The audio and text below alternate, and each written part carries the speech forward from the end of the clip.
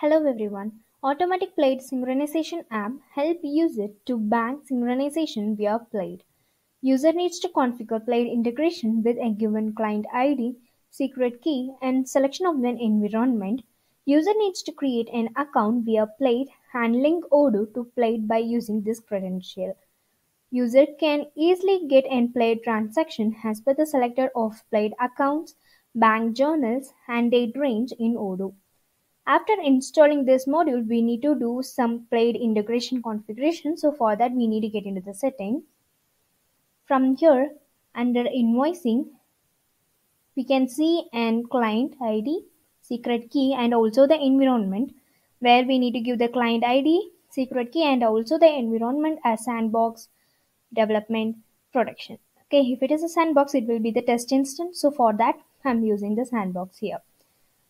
Now, after enabling these options, we need to create and bank accounts for Plaid.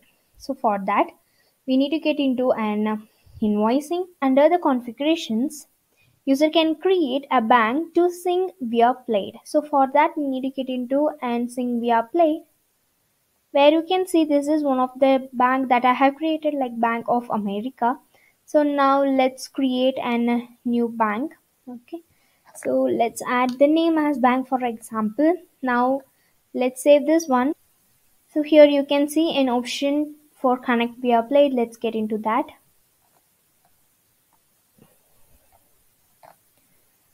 Once you click on that, it will open this wizard where you can see the continue option. You can see that you are in the currently in sandbox mode. So here we need to select the bank. So let's select the same bank for example. Okay, so here we need to log in. So it leads us to the login page where we need to give an username as well as the password. So after filling the information, now let's click on the sign in option. Now let's get the code and submit the code. And here we need to select an account to share. So here I'm going to select what are the accounts that we need. Okay, let's select all the accounts. So once we have selected all the accounts, so here we can select an additional information needs to be shared, like, okay, I'm enabling all the accounts. You can see those accounts right away here. These are the cash accounts. Now let's accept the terms and conditions and create an account. Okay. So here you can see these are the accounts. Now let's click on the continue option from here. Once everything is done, let's click on the continue. So here in this page, let's refresh it to get all the records that we have created.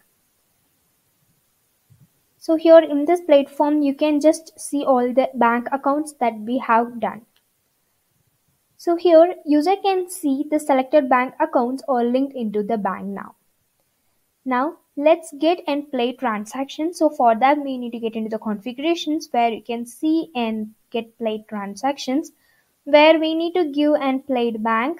Okay, and here let's select a bank that we have configured now, and here we can select in multiple accounts from which accounts we need to get and transactions, and here we can select the journal, and here we need to select the date informations. Okay, let's select from date and to date. Let's select the from date from 1. Okay, now let's get the transactions. So to see the transactions, we need to get into the journal entries. Here you can see all the transactions will be here.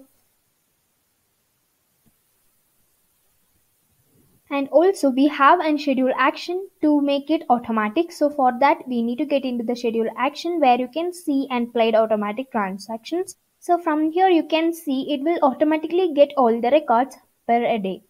So for every day it will execute this schedule action. So it will automatically get all the records right away here. So if you need this in the urgent basis, you can make use of this to get all the transactions. In this way, we can make use of this module to help user to bank synchronization via Plaid. If you have any queries regarding this video, you can ask in the comment box. We will definitely solve your queries, and if you feel this video is helpful to you, you can like this video and subscribe our YouTube channel for more Odoo related updates. Thanks for watching.